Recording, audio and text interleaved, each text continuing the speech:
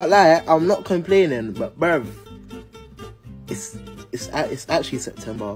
Where was this in August and July? If you saw what I was doing in July, bruv. But you know what? I got one drink here. I'm gonna leave it somewhere. Bruv, let's analyze this. Trapstar jackets in July.